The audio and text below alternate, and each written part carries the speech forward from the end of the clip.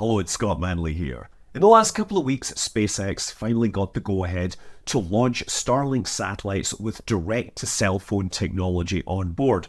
And while they ended up delaying this launch a couple of weeks, it does make it the perfect time for me to do the next step in my series of communication satellites. Now we're going to talk about mobile connectivity, direct to consumer from space, providing phone and data. And really, the sort of original version of this really dates back to the 1970s when the marine satellites started to come online. And I think Marisat was the original series, and that turned into Inmarsat, which was set up very similar to Intelsat. These satellites would be out in geostationary orbit and they provided service to ships, but that sort of different scale. The technology is very similar to stuff on the land. So really, the first interesting mobile mobile connectivity service sort of starts to appear in the early 1990s is when the ideas appear, and they start to launch in the late 1990s. The idea of providing direct phone service to something that a person can carry around with them dates to, well, Iridium. Iridium's a sort of original idea, conceived at Motorola in the late 1980s. They thought they would have 77 satellites, which just happens to be the atomic number of Iridium, hence the name. There was Globalstar, which came along roughly around the same time, and a few years later, there was another company that looked at Iridium and looked at Globalstar and their plans and said, you guys are just not thinking big enough. We want to provide direct broadband internet service from low orbit using almost 1,000 satellites. And this was also funded by a tech billionaire. And no, this isn't Starlink. This was a company called Teledesic, and it was funded in part early on by Bill Gates. But Iridium and Globalstar wouldn't start launching satellites until 1997, and before then there was an interesting development I want to talk about: the first home internet service provided by satellites. And this was a company called Direct PC. It was basically part of Direct TV, and in fact it used the same satellites. So in the mid-1990s, getting on the internet, you had a modem that would dial up over your phone line, and if you were, it might get 32 kilobit connections. If you had this best modem you could get, you might get 56 kilobit, and it was frankly terrible. If you were in a big city, you might be able to get on a digital subscriber line, which might get you hundreds of kilobits. But if you were in the middle of America, you weren't going to have that capability for a long, long time. So satellite internet came up as an idea to provide people this high bandwidth service. Direct PC apparently offered speeds of up to 400 kilobits per second, which was pretty good compared to the modems. So the way this would work is you would browse the internet using a regular modem, and it would connect via your internet service provider, and your ISP would know that you had the ability to download at high bandwidth over the satellite. So when you requested stuff, it would go to the satellite service servers. It would then get squirted up to the satellite, encrypted with a special ID that only you could decrypt them by, and then sprayed down over the whole of North America. And you would decode the stuff that was yours so that you could then watch, whatever you were getting, right? And this was great. I think it cost something, I think low-end plans offered something like $15 a month for 30 megabytes of download. Yes, 30 megabytes. So that's like a couple of JPEGs today, right? But yeah, this was a really fascinating way of doing things. Now, because this was going to a satellite that served the whole of America, the data went all over America, and you were sharing bandwidth with the whole of America. They improved this a bit when the DirecTV 4S satellite came online, because the S was for spot beams, and this enabled the transmission of data down to a number of smaller regions, spot beams, right? I think they had something like 30 beams that would cover the entire footprint, the entire service area. And that meant you could use the same frequencies in multiple regions without them conflicting, because they were separated by space. This was a huge advantage. You could uplink local channels to the satellite and have it go to the different regions. And so this was a huge step forward in terms of being able to localize the content and maximize the amount of data that you were serving from these very expensive satellites. So yeah, this would eventually evolve over time into a two-way internet system. But yeah, it is worth noting that this really early satellite internet had this really weird asymmetrical behavior that used modem phone lines and satellites simultaneously. Okay, so now back from that quick diversion. Iridium, it was massively innovative for its time. See, up to that point, everyone that had been building satellite networks, they had been using geostationary satellites. They could sit out there high above the Earth, staying effectively still. They could see large portions of the surface. You could receive their signals with, a dish-sized antenna that was dumb. It didn't need to move. It could just stay pointing in the same place. But the Iridium, they wanted it to be usable from something the size of a cell phone. And we're not talking modern cell phones, we're talking 1980s brick-sized cell phones with fold-out antenna. Even then, that was a miraculous level of technology. That meant that they couldn't have a satellite in geostationary orbit that would be able to receive something at the time. The technology wasn't there. They couldn't launch a satellite into such a high orbit with the power available. So they went with low Earth orbit. Not only did they choose to go with low Earth orbit satellites, which helped with latency and all that, but also they chose to put a lot of processing onto the satellite itself. Most of the satellites that we've talked about in this series are what we call bent pipe repeaters. They basically take data in on one frequency and spit it out at a different frequency to different antenna. Iridium, those satellites would have a lot of onboard processing because they would actually decode the data from the ground and make decisions about where to forward the data to. So the satellites were about 650 kilograms each. They were launched on a multitude of rockets. Delta II would launch them in the US, carrying 5 at a time. Russia would launch them on board the Proton K, carrying 7 at a time. And in China, they would launch them with the Long March 2C, carrying 2 at a time. So this was truly an international communications constellation. The hardware would have 7 CPUs on board to handle the various data forwarding techniques. There were 3 main antennas on the bottom that would cover like a 120 degree arc. This would be split out into 16 different spot beams, so you would have 48 different cells underneath each satellite. These were communicating at about 1.62 gigahertz. The data would come to the satellite and then it would decide where it would send that data forward. It could either send it to a ground station at 20 to 30 gigahertz, or it could send it across one of 4 inter-satellite connections.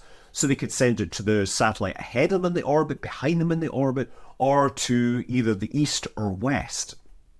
And it could also receive data and forward it on, so they could operate as a mesh in orbit. This was amazingly high tech for the time. It was doing all these capabilities. So there would be 66 satellites required to make the network work. That was 6 planes with 11 satellites in each plane. But the downside is that they would only deliver 2.4 kilobits per second for the voice channel. So that was 1/4 of what even the best voice compression was doing, or what the common voice compression was doing. 9.6 kilobits was still pretty tight, but that was working for most people. So yeah, each satellite could handle something like 1,100 calls per satellite.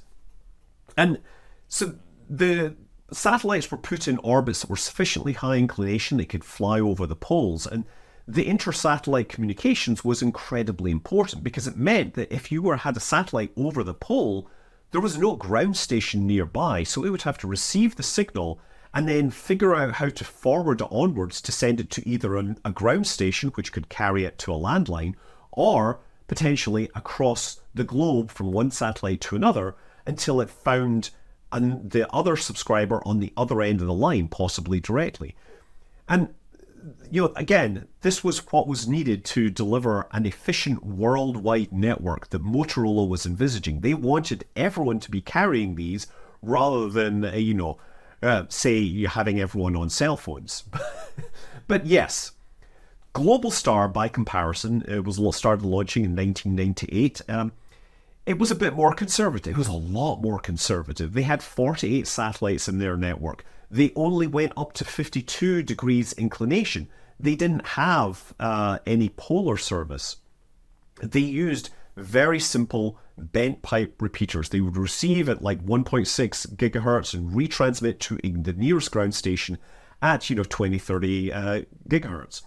And this meant that if you had two people, maybe a mile apart making satellite phone calls using Globalstar, the signal would go up to the satellite would then have to send it to a ground station, the ground station would have to figure out that it was send it back to that satellite, and then it would then send it back down to basically your friend who might be within shouting distance. Really, right?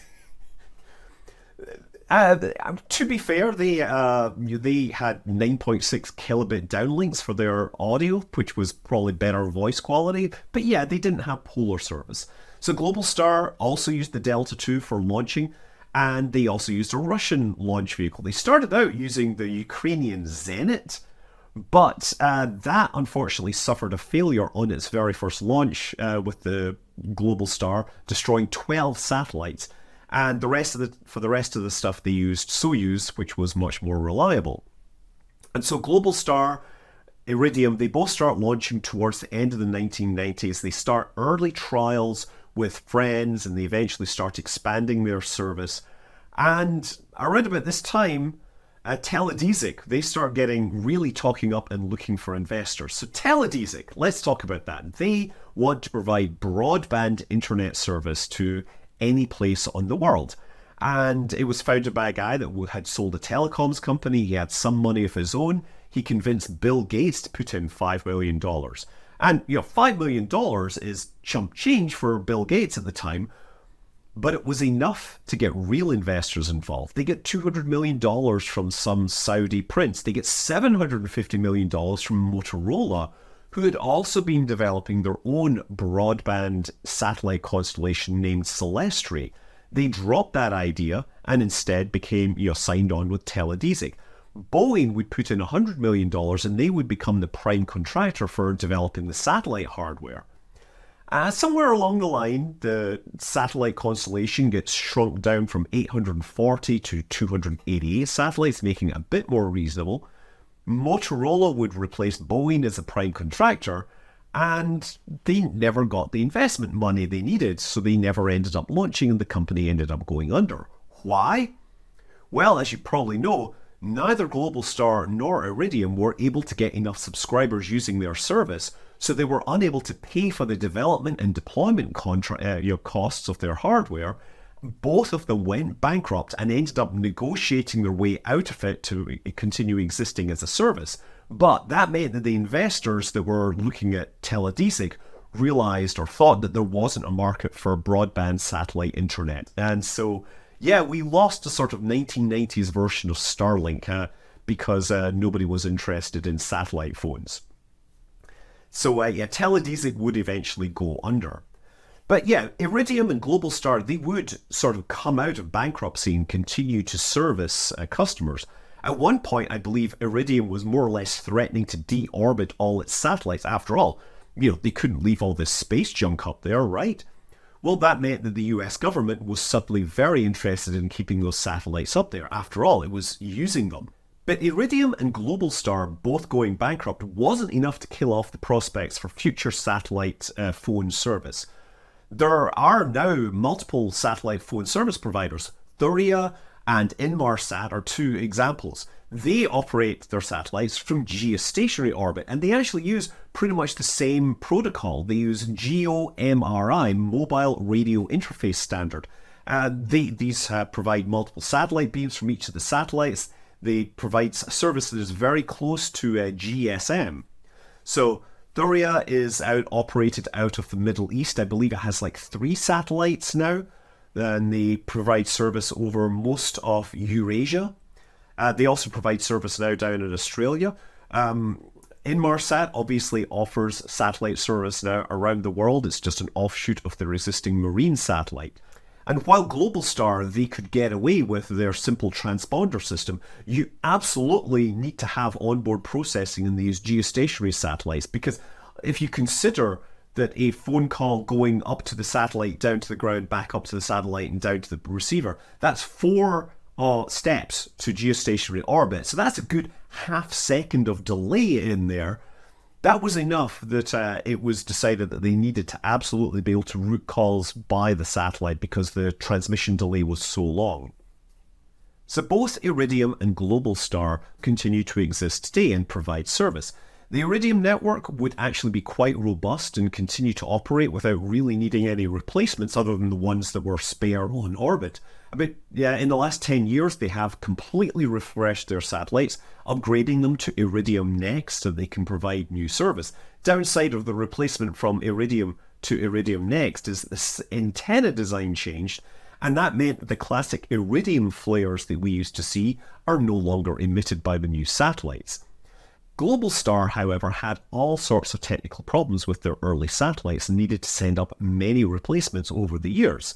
This reliability has since been solved. Globalstar today is probably best known for being the provider for Apple's SOS feature on the iPhone 14 and later. That's where iPhones can contact the satellite if they are beyond cell phone range and send a packet containing an emergency message saying basically, I'm in need, here's my GPS coordinates. And this has been used in many situations to literally save lives. A full 85% of the Globalstar network is now devoted to Apple's capabilities, and I'm understanding that Globalstar will be launching more satellites to replace the ones that they have out there. Immediately after the launch of the SOS feature on the iPhone, Qualcomm partnered with Iridium to develop the same feature for Android handsets. But after a year of trying to sell the product, the partnership has dissolved as no Android handset manufacturers wanted to pay the premium for the service. And this may well be because there are a number of companies developing satellites that can talk directly to existing cell phones. Companies like Link Global or AST with their massive Blue Walker 3 satellite. But of course, now the biggest game in town is Starlink. Starlink, I mean, it literally is the biggest constellation, both by numbers and by mass. I mean, I guess in numbers, West Ford might technically beat it out, but Starlink, they are going to be doing everything. And now we're going to be seeing direct-to-cell phone capabilities tested in the coming year and possibly deployed to existing customers. I'm Scott Manley. Fly safe.